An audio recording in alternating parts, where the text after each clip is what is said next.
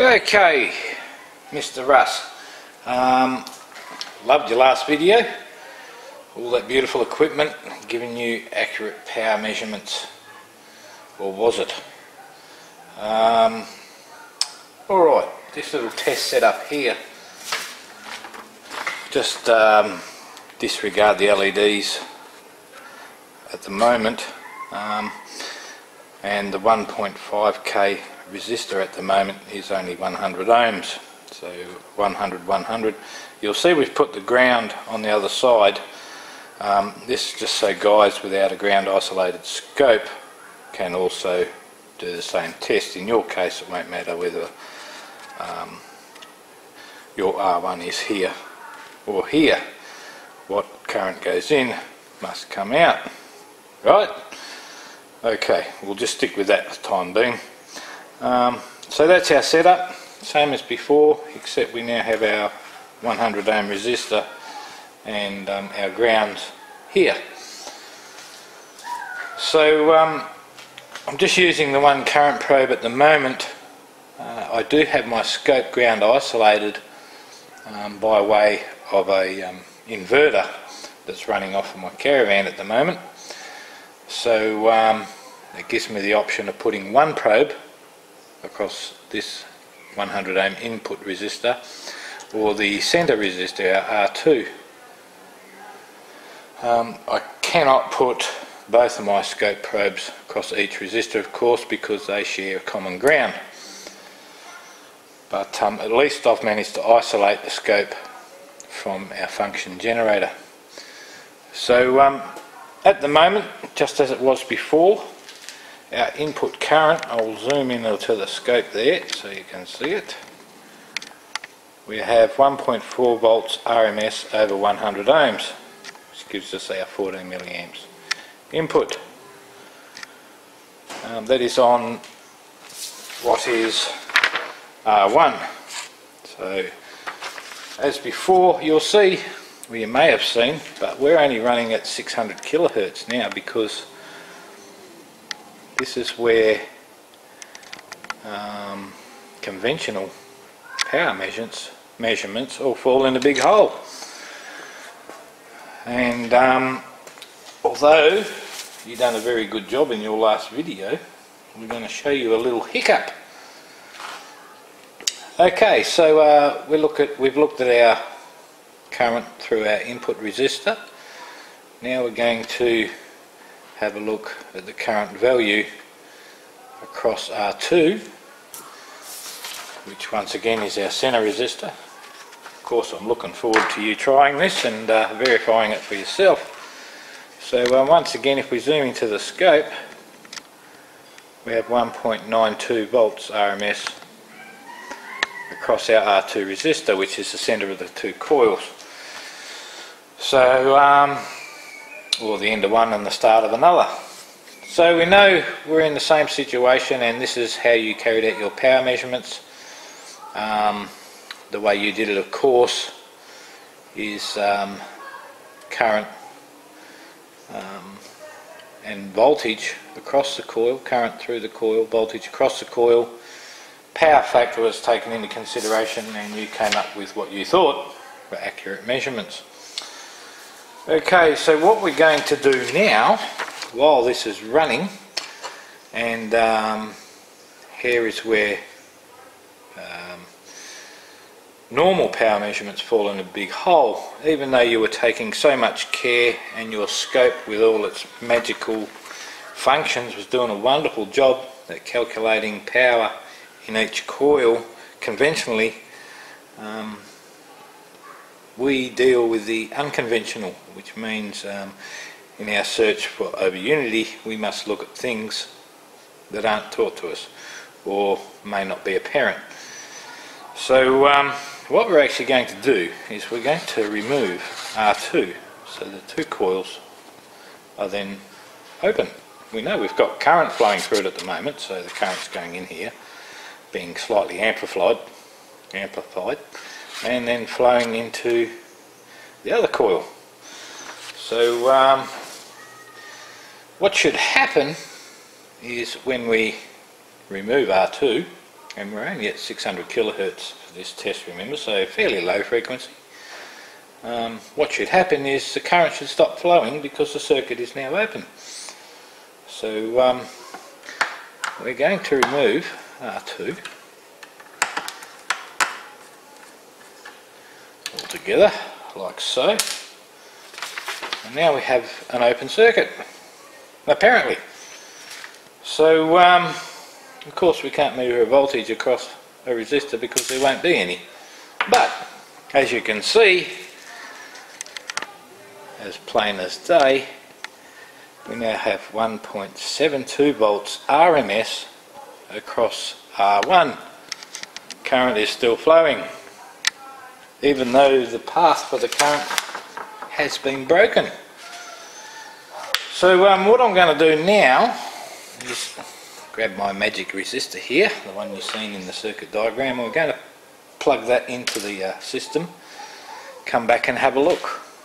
Okay, so holding the camera by hand now, we are now looking at this very circuit. We have a 1.5k resistor, just to get the voltage drop across the resistor high enough to run the LEDs, and an LED, two LEDs across that resistor, whereas one is one polarity and the other is the other polarity. So each one will light up per half cycle of our AC wave.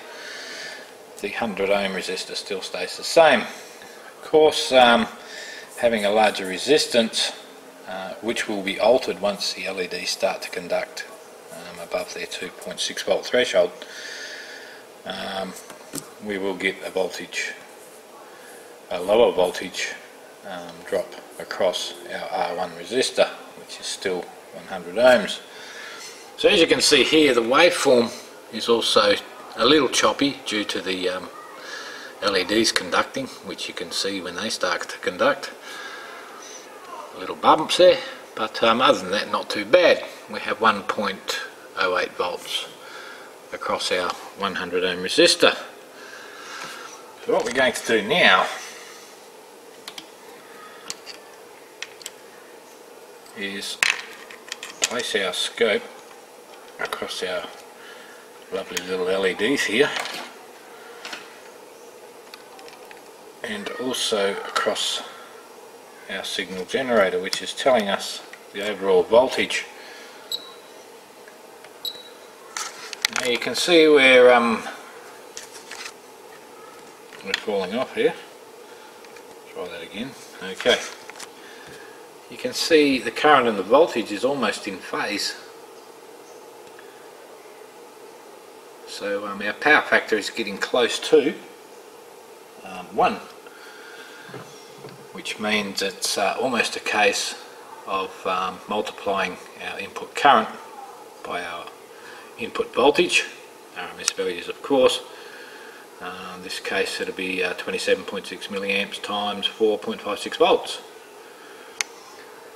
So some being dissipated over this resistor and the rest dissipated over that resistor, the two LEDs and the two coils. So once again, 4.56 volts across our system as a whole, or across the function generator. So ground and input. And we have 2.76 volts RMS across the 1.5 k ohm resistor and the two LEDs, which are shining brightly. So once again, what we're going to do now is remove R2, break that circuit, and see what happens to our LEDs. And remember, we did measure a current flowing through there of 12 odd milliamps. That is now gone. The LEDs are still going flat trap. 4.64 volts RMS across our inputs, ground and input, and 2.76 volts RMS now across our LEDs and our 1.5k resistor, and R2 is now gone. So now, Russ, you've got to ask yourself, were you really measuring the correct current flowing from L1 to L2? How could you have done that when we can take the resistor out altogether that you were using for your current measurement and the circuit still runs fine? So something for you to think about. You may already know what's going on here. If you do not, I'm going to find a texter, marker, whatever you want to call them, and we are going to do a little drawing here. Wish I had something, how about a coffee cup, that'll do. Like so.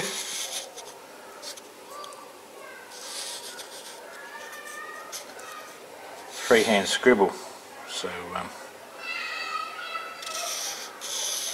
please bear with me.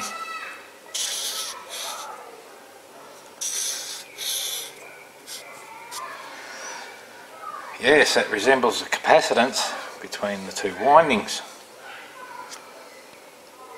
So our inductors, voltage leads current across our inductors. Our capacitors, current leads voltage, and our resistors, the voltage and current is in phase. So we have now removed that, and in this situation here, so that's no longer there, and in this case nothing much changed. If anything, from what I remember, our current actually went up flowing into the coil or into our system, which means the current coming out also went up. So you can see this on your resistor here. So were you actually measuring the correct current flowing into that coil, which was L2 in the last test, from L1? Were you measuring the correct current, or did you miss some altogether? How are you going to measure that? Well, a very interesting concept, because the current actually went up when we removed the resistive current path, which is our what we were using as a CVR. Number 2 is now gone. So now how are you going to measure the current flowing from L1 into L2? And obviously it is, because what goes in must come out. Okay, thanks for watching, and with your wonderful equipment, my little experiments here, I definitely think we can help each other out, but you must learn to think out of the box. This is what we are here to do. That is what you are there to do with all that flash equipment. There's no point using conventional methods to measure power in a circuit that is not conventional. And this actually changes with frequency. I'll lift it up to 800 kilohertz. 2.96 volts RMS. 1.1 kilohertz, 3 volts RMS. Our LEDs are just about ready to go kapoof. So, but yes, up and up and up she goes, with no path for the current to flow through.